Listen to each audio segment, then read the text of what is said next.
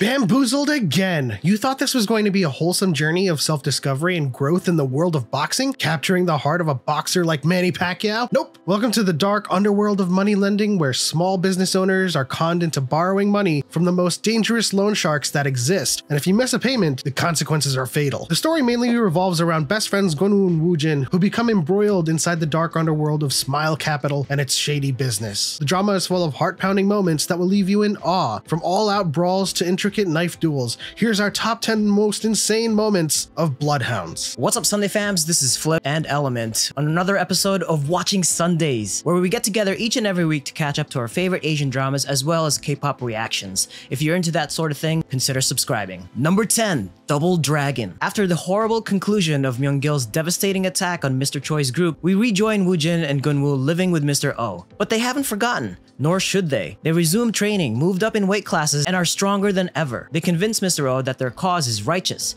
even if it's suicidal. And this is when the turn tables. From this moment on, we knew that although the fight would be a tough one, there would be a fight to be had, and we loved training montages. Number 9. 84 billion won. After successfully chasing down Myung-gil and putting him to bed before he's taken by Interpol in Vietnam, they find 84 billion won worth of gold bars. Minbum asks Gunwoo and Woojin what they'd like to do with it. It was touching to see that they both wanted to keep the spirit of Mr. Choi alive by donating it to the cause of providing medical treatment to those in need. Of course, good deeds do not go unrewarded, as Minbum chooses to give them 2 bars each, worth 1 billion, to which he will cover with his own money. I guess this was the show's way of appeasing the corporate interests by including a corporate angel like Minbum, eh? Number 8. Do-young is attacked. This was the start of a cascading effect in the mid-story climax. The team is formed and the plans are set to take out Myung-gil and Smile Capital. Myung-gil decides to take matters into his own hands and takes the fight to Choi and his knifers, and he goes for Do-young first. What makes this even more tragic is that he had just become a father, and by the sound of Myung-gil's answer to Young-jun's question, the mother and child also lost their lives. As soon as this moment happened, we knew that Mr. Choi's group was about to take some heavy losses. Number 7. Mr. Choi's past. We get a glimpse of the past and find out how Mr. Choi ended up in a wheelchair. He himself used to be a loan shark and taught everything he knew to Myung-gil. But of course, after deciding to close the company, Myung-gil decides to steal his money and rise to power himself. It was a great display of just how formidable Mr. Choi was. While he does manage to give Myung-gil the scar on his face,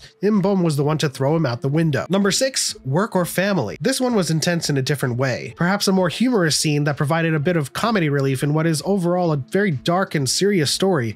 But when it comes to scaring someone to spill out some information, I guess all it really takes is to threaten to take out a man's family jewels. It was expertly executed, using an arrow to help the thug use his own imagination. Number 5. Damin's Hail of Arrows. Damin's entrance into the drama is both refreshing and timely. At this point in the show, you needed a little sense of hope and perhaps a bit of humor. Her character created a dynamic that gave us something good to cheer on. When Mr. O gets kidnapped, she goes full-on Katnis mode with her compound bow and starts raining down arrows on her enemies. It was certainly nice to see our boys getting some help from someone you'd least expect. Number 4. Gunwoo vs. In-bum, the rematch. After some time has passed since Mr. Choi's death, Gunwoo and Woojin's training has seen them reach their peak form, especially Gunwoo, who's gotten even more jacked. When Mr. O gets kidnapped, In-bum and his goons lure Gunwoo and Woojin into a trap where an all-out brawl ensues. This time around, Gunwoo shows us his newly improved skills and power as he stands toe-to-toe with In-bum, knocking him out silly in the end. Number 3. Woojin's operation. In a series of defeats and the loss of Yang Jung and Do-young,